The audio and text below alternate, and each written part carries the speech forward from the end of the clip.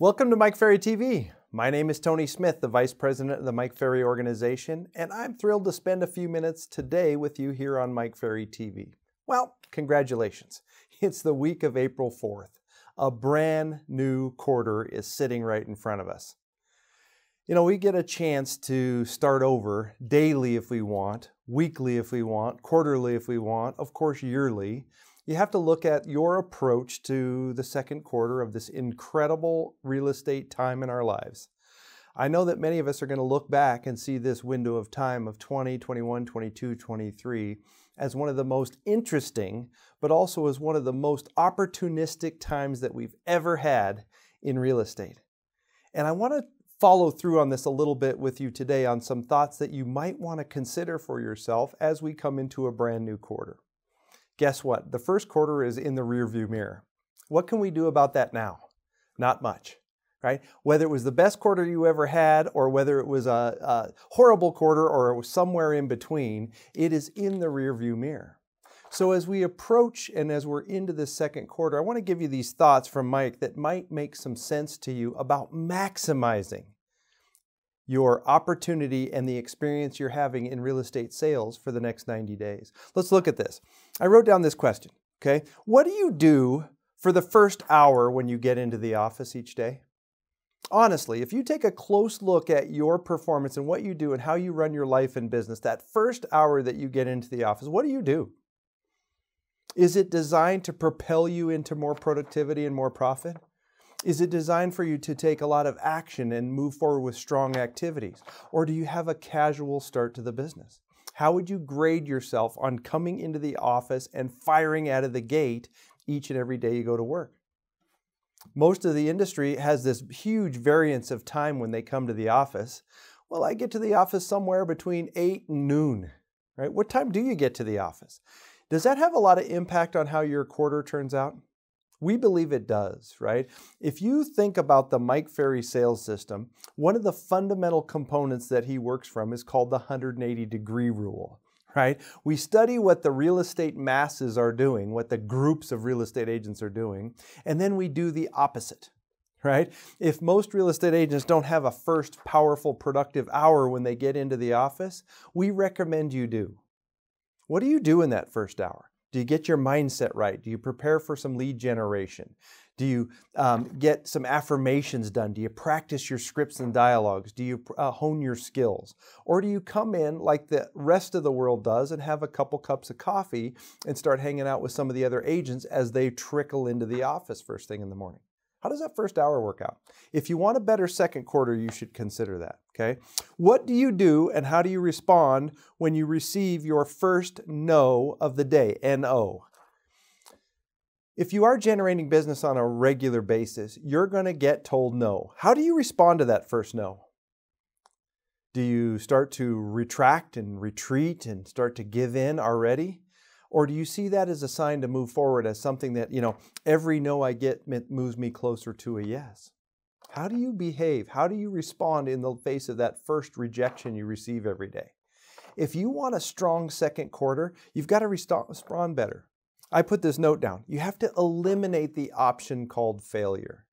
Mike Ferry has said this for years. He says, hey, if you're a full-time real estate agent, you've got 40, 45, 50 hours of work each week. You've got 50 hours in front of you.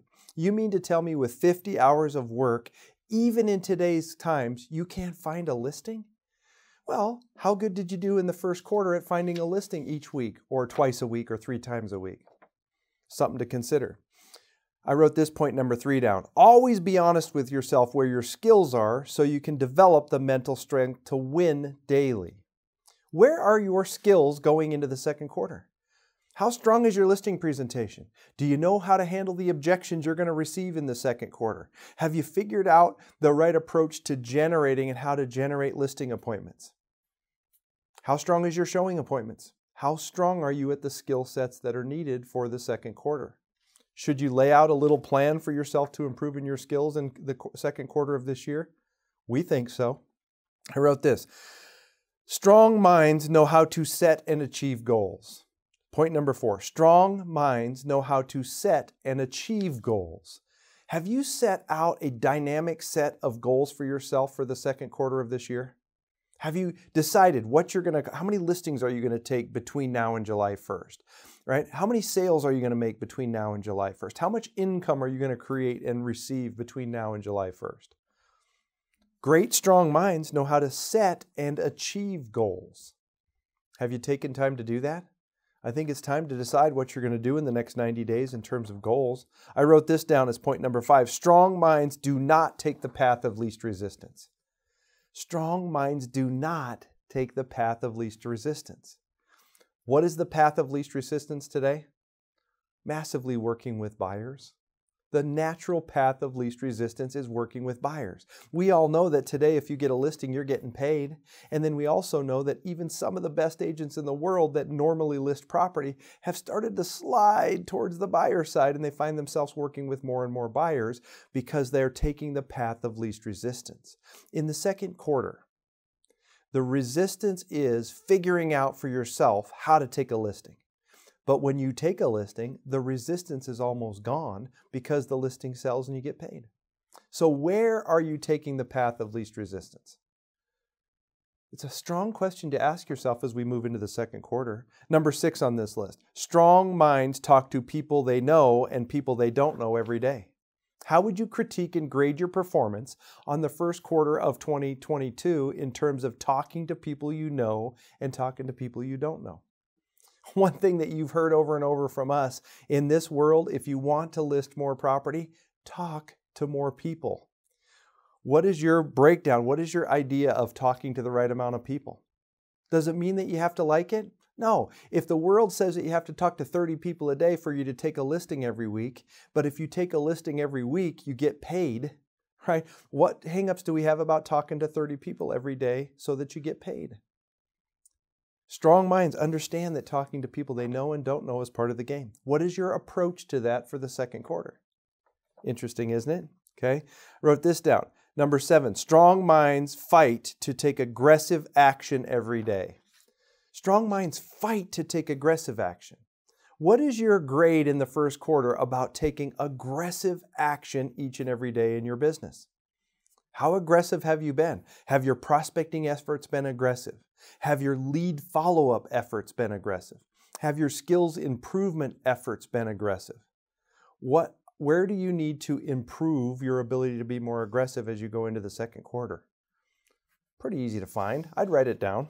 Okay, I wrote this down. Strong minds have an unwavering desire to achieve the goals they've set in spite the ups and downs of this crazy business. Okay, strong minds have an unwavering desire to achieve the goals they've set. How strong is your desire to achieve the goals you set when you set them way back to start this year? Are you still working from that business plan? Do you still have a real solid set of goals that you would like to achieve for income and sales and transactions done? Do you have an unwavering desire, or have you found that desire wavering a lot? It's time to recommit for the second quarter. What do you need to do personally to get that desire back where it's really right there so you can produce at a high level for another 90 days? I wrote this down, number 9. Strong minds work daily to remove the drama from a drama-filled business. As you look back on the first quarter of 2022, how much drama was involved in it? Was there a lot of drama in your business? Did you find a way to remove the drama from the day-to-day activities in real estate? You know, the market's going straight up, the market's going straight down. You know, I have a sale, no, I don't have a sale. I thought I had a listing lead, now I don't have a listing lead. The buyer said they're going to back out at the last minute. There's a million places that this is drama filled. Are you working hard to remove the drama? The best way I know to remove drama is to have strong sales skills and follow a strong schedule.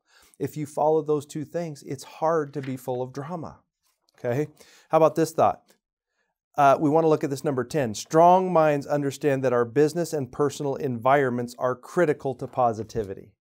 As we go into a second quarter, is it time to clean up the desk? Is it time to clean out the office? Is it time to clean up your car and the home? Where do your office and personal environments, do they support you going on listing appointments every single day? How's that prospecting station?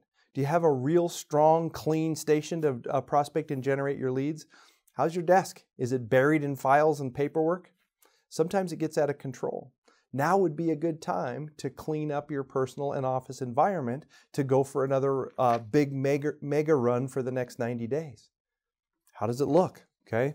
Number 11, strong minds work constantly at expanding the positive influence they let in. The books they read, the audios they listen to, the videos they watch, the people they talk to. How'd you do in the first quarter in letting drama and negativity into your world? There's plenty of it to find, isn't there? Man, all you have to do is turn on the TV or the radio or the news or go to your computer and you can find the negativity. Are you being very diligent in your efforts to put in the positivity? Have you fallen into the trap of letting a few of those negative things start to trickle back? You know, go to the news channel every morning or go to the internet and turn on the feeds that just pump the negativity. Has some of that slipped into your life? How well did you do at reading every single day, writing your affirmations every day, watching and listening to positive things each and every day? It's required if you want to have a strong quarter. Do you need to recommit to some of those things? 13 or 12 on this list. Strong minds understand the value of educating themselves. Strong minds understand the value of educating themselves. In the first quarter, what did you learn about the sales business? What steps did you take to improve your knowledge of direct sales? We're in a sales industry. The Mike Ferry sales system teaches everything you need to know to sell real estate in the industry we've chosen. Time management, skill management, listing presentation, prospecting, generating leads, and all the way through the list. Did you educate yourself a lot in the first quarter? What do you plan on doing to educate yourself at a high level in the second quarter? You know, as I wrap up this call, there's this thought that just popped into my mind.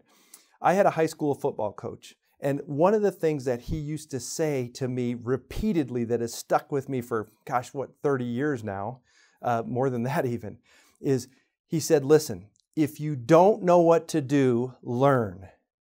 If you do know what to do, execute. I must have heard it 100 times in my athletic career. So, what about the real estate do you not know what to do? Do you know how to find listings today? You have to learn. Do you know how to handle the objections today? You have to learn. If you do know what to do, execute. What do you need to execute on in the second quarter so you can get full steam ahead with your goals, your income, and your sales? Let's take a little time. Let's not let this second quarter slip away. Take a little time and design what you need to design so that you move forward faster. Have some fun with these thoughts. Thank you for spending some time with me on Mike Ferry TV.